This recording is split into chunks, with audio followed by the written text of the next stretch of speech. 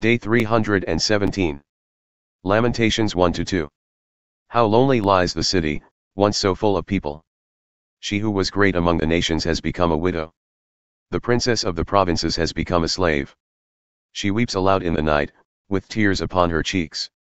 Among all her lovers there is no one to comfort her. All her friends have betrayed her, they have become her enemies.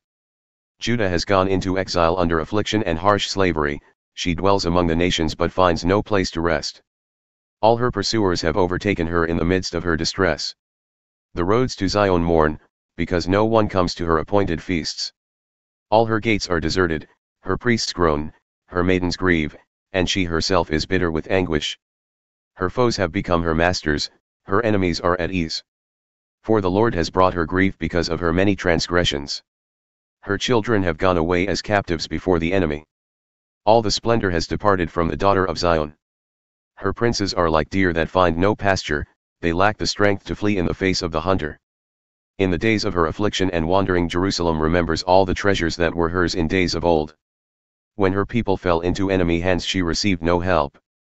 Her enemies looked upon her, laughing at her downfall. Jerusalem has sinned greatly, therefore she has become an object of scorn.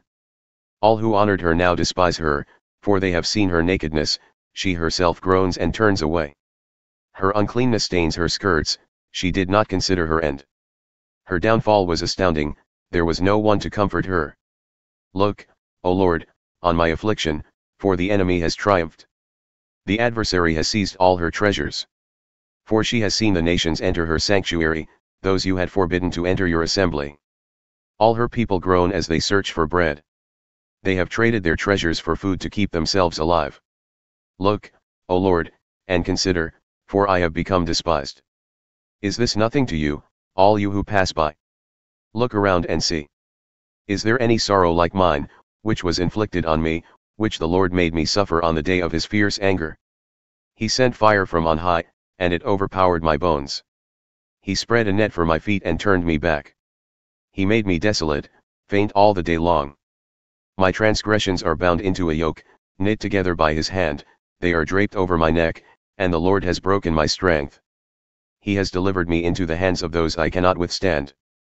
The Lord has rejected all the mighty men in my midst, he has summoned an army against me to crush my young warriors. Like grapes in a winepress, the Lord has trampled the virgin daughter of Judah. For these things I weep, my eyes flow with tears.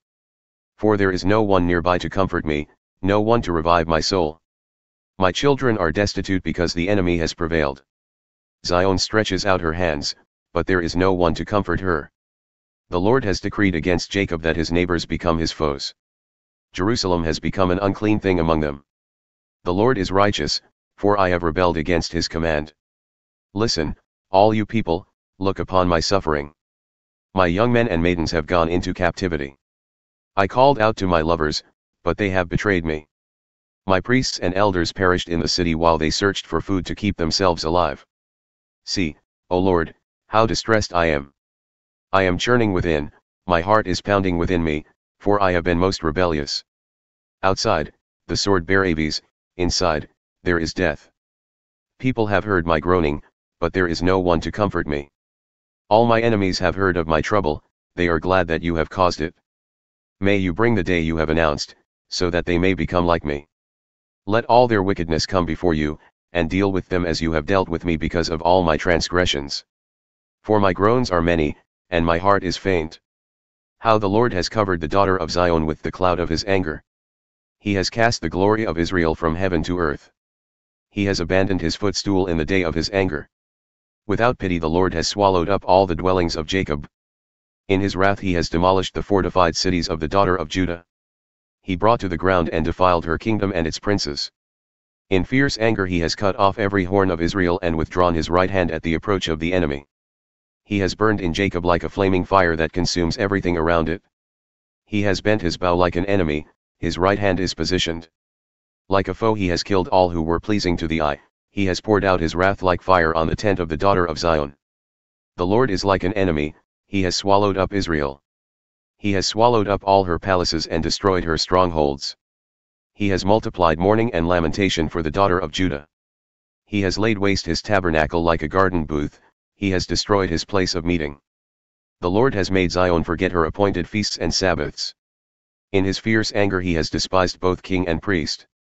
The Lord has rejected his altar, he has abandoned his sanctuary, he has delivered the walls of her palaces into the hand of the enemy. They have raised a shout in the house of the Lord as on the day of an appointed feast. The Lord determined to destroy the wall of the daughter of Zion. He stretched out a measuring line and did not withdraw his hand from destroying. He made the ramparts and walls lament, together they waste away. Her gates have sunk into the ground, he has destroyed and shattered their bars. Her king and her princes are exiled among the nations, the law is no more, and even her prophets find no vision from the Lord. The elders of the daughter of Zion sit on the ground in silence. They have thrown dust on their heads and put on sackcloth.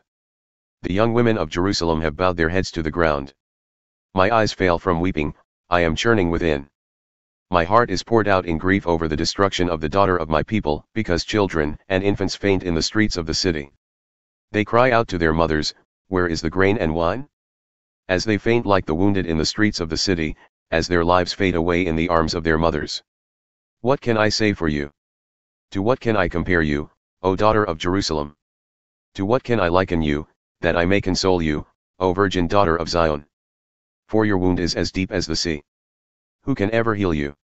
The visions of your prophets were empty and deceptive, they did not expose your guilt to ward off your captivity.